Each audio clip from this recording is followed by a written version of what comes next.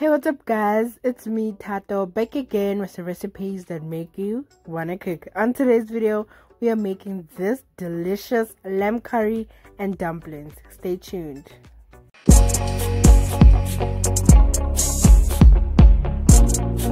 Let's get started guys, and as usual I will leave all the ingredients in the description box down below.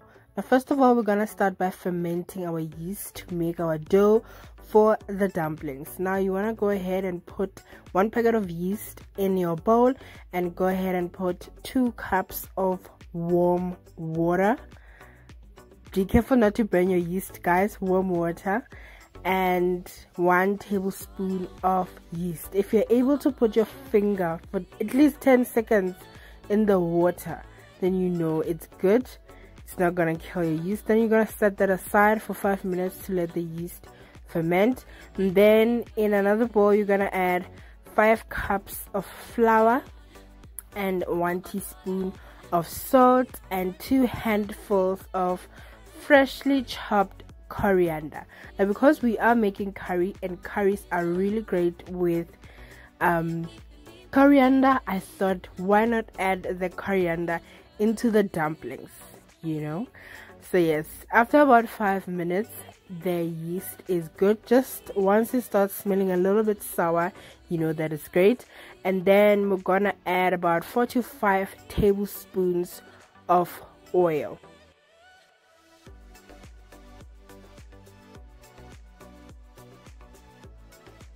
Now the oil is up to you guys. You can add as much as you want. It's going to give the dough a very soft texture, very light, very, you know, it gives it that thing. So you want to go ahead and mix your dough. Just make sure that you incorporate it very well. I also added a little bit extra of water, about 2 tablespoons, just because I found that the dough was a little bit dry, but that's just according to you. I suggest that after it just comes together with your spoon, go ahead and mix it with your hand. That way you can be able to feel the moisture of the flour and what it needs, what it does not need, you know. So I went ahead and added 2 tablespoons of water, and I'm gonna continue incorporating the flour just until it comes together. And then you want to go ahead and set it on the counter for like 10 minutes to rest. Remember guys, every time you work with flour you want to let it rest. So here it is. I'm gonna let it rest on the counter, uncovered of course, and we're gonna come back and pat it down and start kneading our dough to develop our gluten. Now you can go ahead and knead your dough on the surface guys. I hate cleaning up, so yeah, I always do it in the dish. It is a little bit difficult to knead in the dish, but okay, it's clean. So I'm going to add a little bit of oil into my bowl, just so when the dough is rising and doubles in size, it's gonna get a little bit stickier.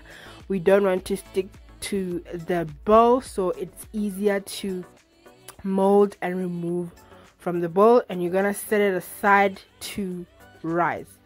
Now you want to go ahead and make your dough before preparing your meat, so that by the time you're done with your meat and then the dough is done, now you're gonna go ahead and season your lamb with some salt and pepper, and then you're going to brown it. Now I did not add any oil to the pan because because guys, lamb has a lot of fat and you really don't want a bath of oil. Okay, so just make sure that you're frying on very high heat so that the fat can be quickly rendered and it's not gonna stick really. As you can see, I don't know if you can see at the side of the pot, the fat is coming out, is rendering out of the meat. So yeah, you really don't need oil unless you really want a bath of oil. And also guys, can we talk about these strips of fat? These people, when they pack meat, I'm sorry, okay, to everybody or anyone who's watching this and they pack the meat, but why do you do this guys? On top, when you see the meat on the shelf, it's nice, it's gorgeous, But then when you go home and you open, and underneath it's just layers of fat. What is up with that? What is up with that? Anyways, in the same pot, you're going to add 2 medium onions. Guys, I love onions, so I always cook with a lot of onion. If you don't, just reduce the amount. I love onion. And then I'm gonna add 2 heaped spoons of my crushed garlic and ginger. You know, guys, onion, ginger, and garlic are the basics in this house. Please, please, if the dish has that and salt, honey, we are good to go. Now you just want to saute your onions until the pot has deglazed and translucent, and then we're gonna make a little well in the middle of the pot. That's where we're gonna cook our spices. For spices, we're gonna start with about 2.5 teaspoons of your curry powder. I might have added a little bit more because it was done, you know. I was like, okay, what the heck, let me just finish it all. You want to go ahead and add 1 teaspoon of your turmeric, and then 1.5 teaspoons of your ground coriander, and 1 teaspoon of ground cumin.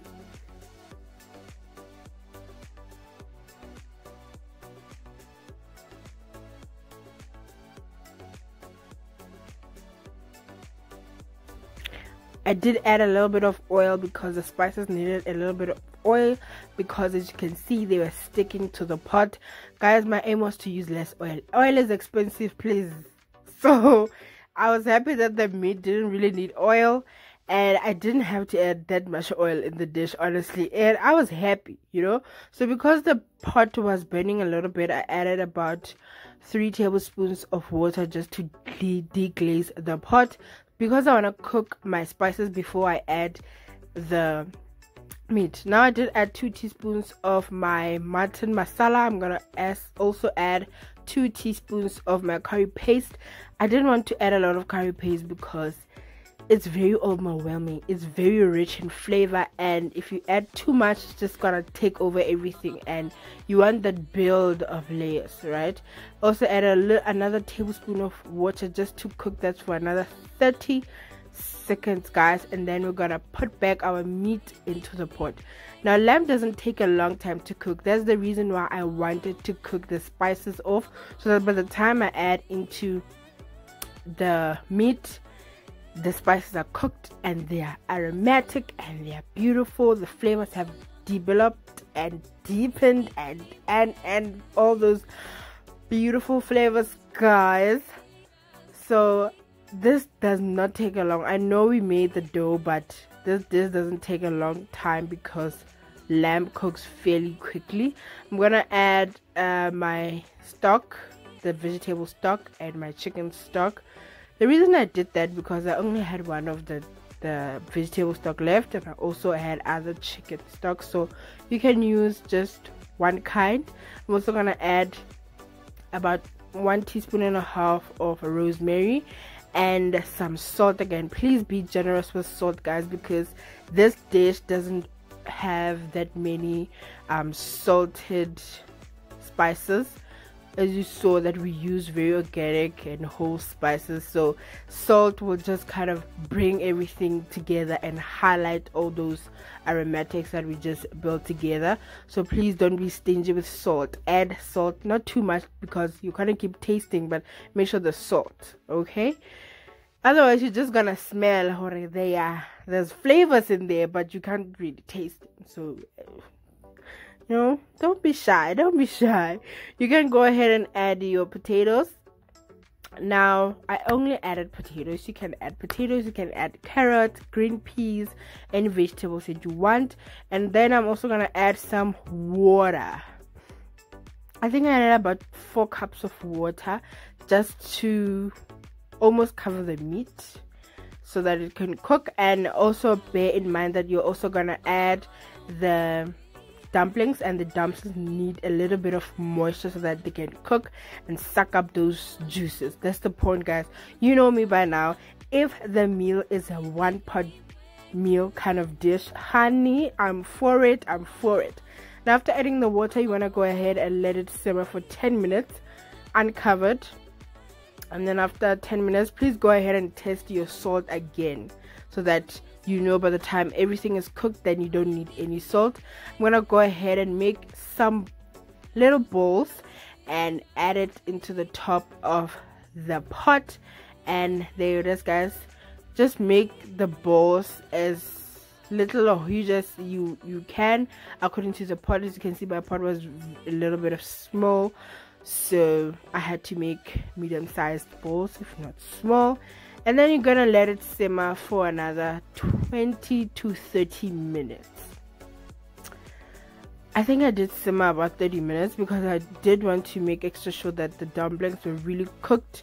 But after 20 minutes, just keep checking it, just keep checking them. Take out one and slice it through and see if it's done through, and everything is cooked, guys. Lamb doesn't take a long time, so just let it simmer 10 minutes and then add your dumplings, and then your potatoes are just gonna cook off while the dumplings are also cooking. And that is how it looks, guys. It is so delicious. The aroma just, can I tell you that I was salivating the whole time? Oh honey, plus it's winter, guys. This meal is very hearty, it's very warm, and this winter seems like there's gonna be a lot of rain, hey? So yeah, on that rainy day, make some. As you can see, the potatoes are tender and nicely cooked and so gorgeous. One pot, that's all you need. Let's plate it up and enjoy, guys. This dish, oh babe, that is the video, guys. That is the recipe. I hope you do try it. Please leave a comment down below, show me some love, and I'll show you back some love. Give this video a like if you enjoyed it. Please share with your friends and your family. Subscribe if you haven't already, and I will see you on the next one.